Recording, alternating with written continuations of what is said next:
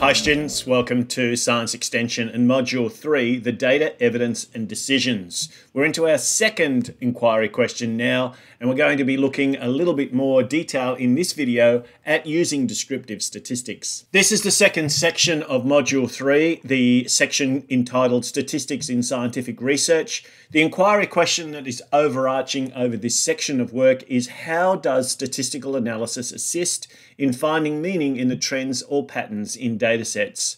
It's often useful to go through this thinking routine of generate, sort, connect, elaborate to get a bit of an idea of what you already know, what your expertise is, particularly in relation to statistical calculations, mean, median, mode, standard deviations, and we'll also look at some more significant statistical tests coming up in this section of work as well. So what we want to try and do is help identify what we already know and then add some extra detail and depth to that knowledge. But specifically for this video, what we want you to do is to apply appropriate descriptive statistics to a data set, including but not limited to mean, median, and standard deviation. So firstly, let's recall what we remember from descriptive statistics. So descriptive statistics are summaries or descriptions of the characteristics of a data set. And we looked at three areas that we want to use for our descriptive statistics. They are the measures of central tendency, that is mean, mode, and median. And what we want to do now is we want to start to draw a distinction between the mean or the average for a population, that is the wider population that often we can't test, and then a sample mean, which is the bit that we have taken. And we want to try and see how close we can get between each of these two. And obviously a good sample is going to be representative of the population. Likewise, when we look at variability, we look at variance or standard deviation. And again, we can identify things like the population standard deviation as distinct from the standard deviation of a particular sample. And this is also the case for variance. And the third thing was frequency distribution, and I'm not going to worry too much about that in this particular video. So what we want you to do is we want you to start to get a bit of an idea of how to apply descriptive statistics to a set of data. So here's one example that we looked at. Take some bags of M&Ms and start to count out the different colors, and you get this range of different values for different bags. So only a small group, we only counted 4 bags in total. So that's a very small sample, so remember that first of all. But then what we've got is firstly our measure of central tendency. So that is our mean. We can add all of the scores together and then divide by the total number of scores. Now I have 4 bags, so that means we're going to divide each of these totals by 4. You can see I've already summed the totals for you. And that will give us the average number of each color in the bags. We could also put these in an order to work out the middle score. Now obviously putting all of these together is meaningless. We're better off comparing things like blues and yellows rather than totals in this case, although you may be interested in the total number of M&Ms in each bag. So you can see if we had 4 bags in total, 3 of them had 192 M&Ms, 1 had 195, so maybe a little bit of an outlier there. And of course, sometimes, particularly with this sort of data where we've got categorical data, we can use a mode to see if there's a most common score. And you'll notice again, looking through this table, that most of these scores are quite unique. We've got a couple of bags where the number of orange M&Ms was the same, so 237s there, which is a bit of a mode. But most of the others, you can see when you quickly glance through those, that table, that there's really no mode for us to speak of. The other thing that we want to look at are the measures of variability. And in this case, these are samples. This isn't representative of the entire population of M&Ms. But what we do have are some samples, and we want to hope that our samples are reasonably representative. And of course, this is where, when you're selecting your methodology, the number of samples, the amount of data that you collect is going to be very important. It is going to impact on how confident you can be in your conclusions at the end of all of this. So again, you can see the equations. What we're trying to do here is we're looking for the difference between each individual score and the mean. And we want to add all of those together. We're going to square them basically so they're all positive numbers. And then we're going to divide them by the total number. Now that's what we do for standard deviation. We change that slightly in something that we're going to be calling the degrees of freedom, which is something that we'll talk about a little bit later on. So that's n minus 1 rather than n. And the difference between variance and standard deviation is just the variance is the square of the standard deviation, or the standard deviation is the square root of the variance. So these two numbers are related to each other, and obviously you can do the same thing with a population, with all of the M&Ms in the world, but that would be a tricky thing to try and count. So this then begs the question, do we do all of these calculations by hand, or is there a quicker way? Okay, so probably the best thing for us to do now is to just give you a little example of how you might be able to shorten this whole process when you're looking at descriptive statistics. So in order for us to do this, first of all, we need our data, and this data is actually presented in Excel. I find Excel is the easiest way to work with a lot of this data.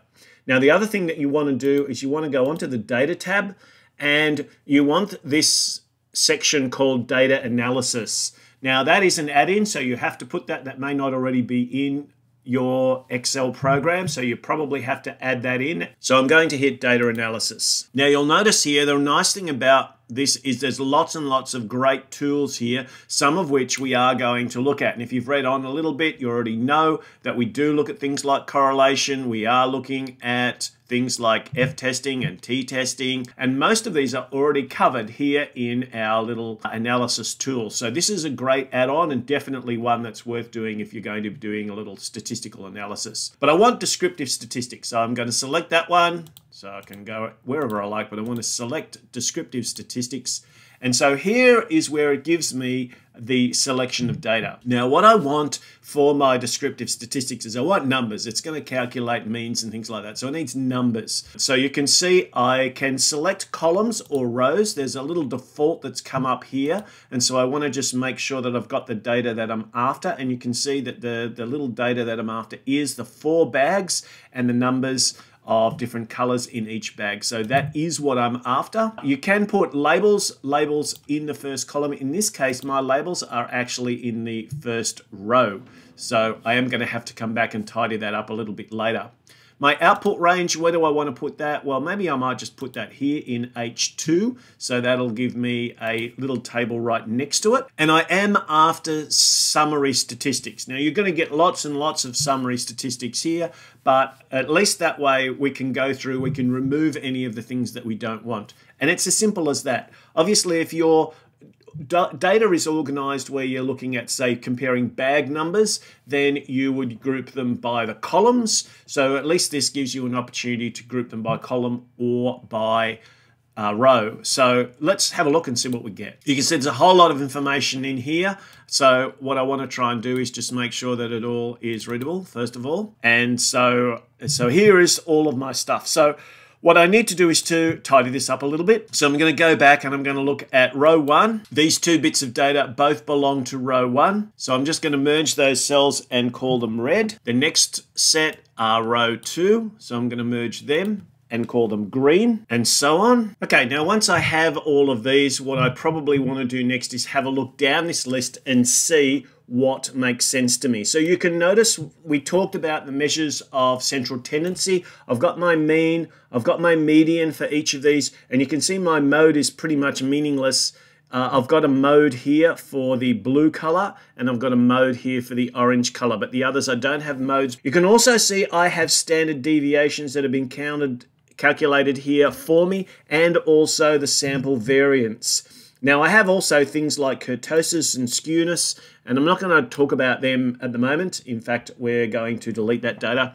So that's not data that we need, so we can get rid of that. The other thing that I probably would do is I would see if I can reduce some of the decimal places a little bit, because that's actually messing up some of my table at the moment. It's just a little bit big. So what I'll do is just see if I can bring everything back to 1 decimal place at the moment. It's in a little bit more. So now you can see my columns. I should be able to see them all now.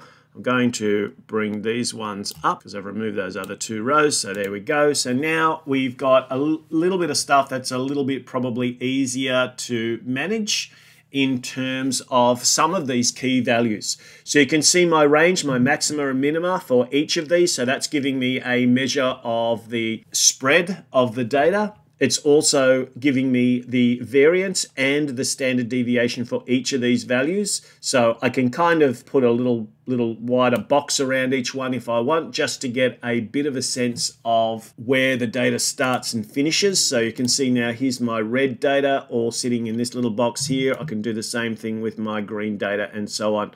So the descriptive statistics are a really useful thing in Excel to give you a good overview of some of these important descriptive measures. You'll probably, if you use this application, have more than you'll ever need, which is fine. But what it does mean is that at a very simple glance, you can tell what all of these values that you're after are doing. So I could remove some of these modes, for example, that are giving me information that's not useful.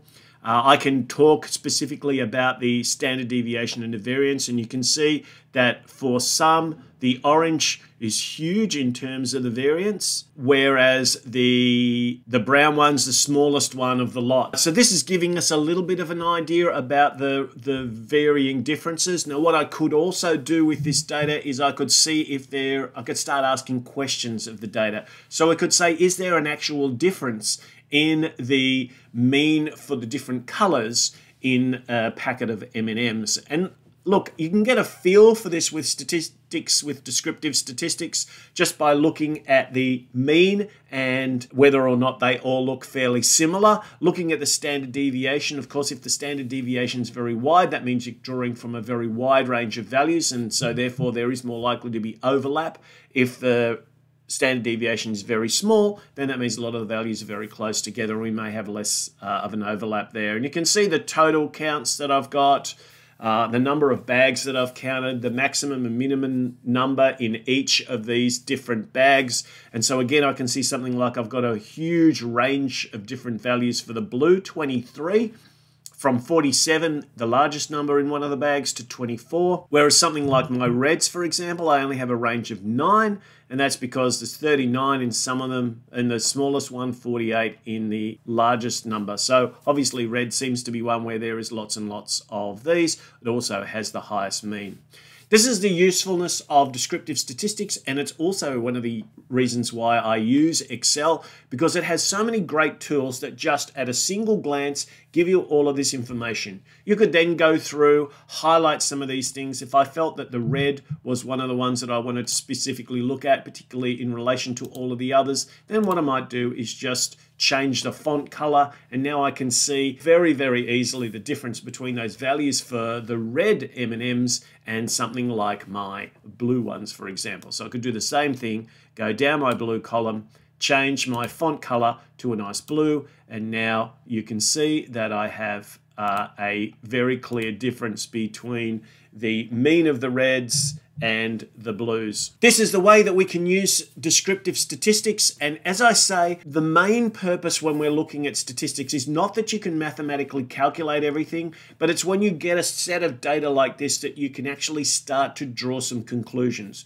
What we are going to need to do once we've had a bit of a talk about how we gather our data and what sort of things to look out for, we're then going to see if we can start to make inferences from our data, to actually interrogate the data and see if there are things that we can do with it. But that is for another time. Thanks for watching.